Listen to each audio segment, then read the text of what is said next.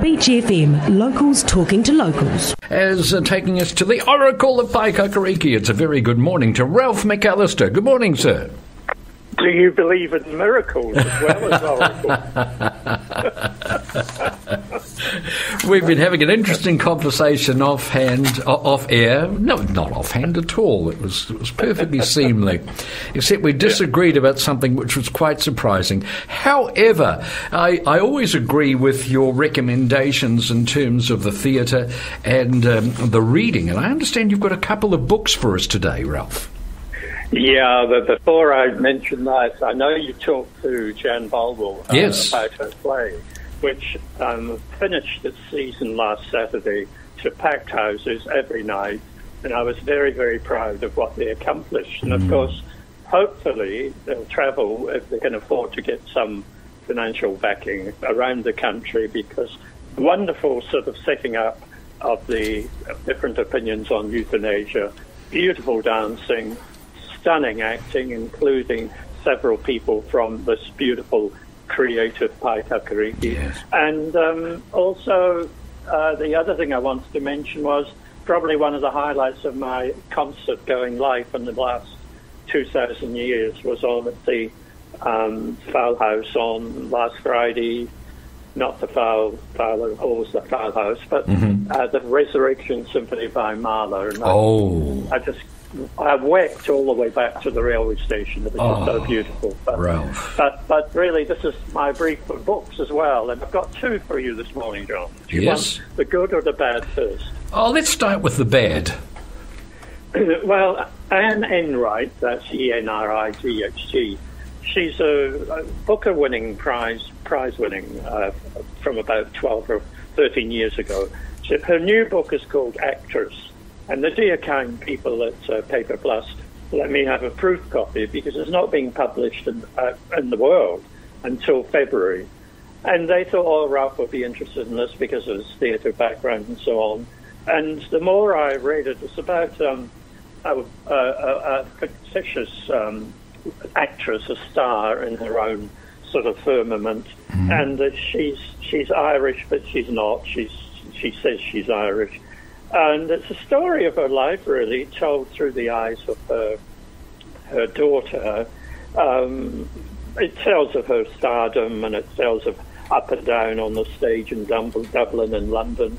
And if I could just have liked the leading woman, that's Catherine, who chain-smoked her way through and was self-centered to the point of, the utmost arrogance, I might have stayed with it, but I just found the whole thing rather unappealing, and it kept jumping back and forward through time. Now, I'm not putting down Anne Enright. She's written some very good novels, including The Gathering, which got her the Booker. But this is not for me, so when I take my proof copy back to Paper Plus this morning, I'll have to just just tell them that, no, I'm sorry, it doesn't do enough for me, so... That's the actress. Ralph, just before you move on to the good, you said you may have stuck with it. Does that imply that you didn't finish reading it? Look, it's very, very seldom, John, that I never finish a book. I don't finish a book.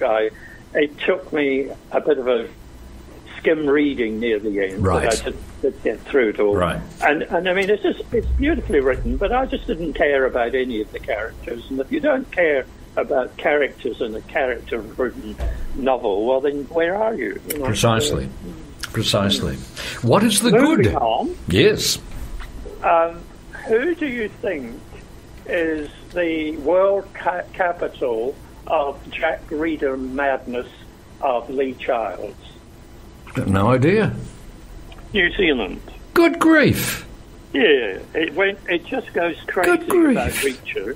And, of course, the new one, 23rd novel by Lee Childs, is called Blue Moon. It's out now, and its lovely glory. How many Jack Reacher novels has he written? Oh, quite a few. And half a dozen? Come on, have a guess. Half a dozen? 20. My gosh. Yes, exactly. I had no idea. Well, he does a very good interview with Mitchell, is it Mitchell, the one who wrote Game of Thrones. He does an interview with him at the end of the book, and that's where I found out he's done 23. That's where I found out New Zealand's the capital of Reacher, the World Reacher title. But it's, of course, his success is phenomenal, and I don't know if I've read 23, but the secret of his success to me, apart from the writing and the dreadfully violent Jack Reacher who kills everybody within blinks, you know, you're dead. It's the fact that you can pick up any novel by Lee Child of the Jack Reacher series, and they don't change. They're not in sequence. They're not like, say, John Rebus, who ages with every, book that is written by him, for him, but Reacher's the same. And so you don't have to worry about plot line in terms of, oh dear, I should have read that one. He doesn't do that. He just has this formulaic, wonderfully violent caution for people who don't like blood. And I can sit through these books of his, in a day. Goodness me. So easy to read, and they always have strong plot lines, and he always wins. Now, for how long he's going to go on, he just loves doing it, and why not, with the millions who read him every day? Precisely. He's an industry, isn't he? Oh, I would think he's a total sort of empire. Really. Yeah. He's coloured that part of the market, and everybody else really pales. And that sort of violent, non-police, character, he's made it his own. And good luck to him. Indeed. So you recommend it?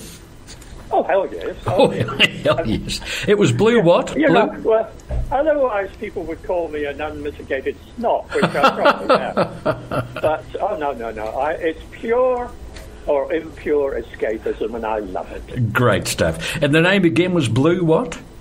Blue Moon. Blue Moon. So you remember that one? I do. I do. Hates me. Very well.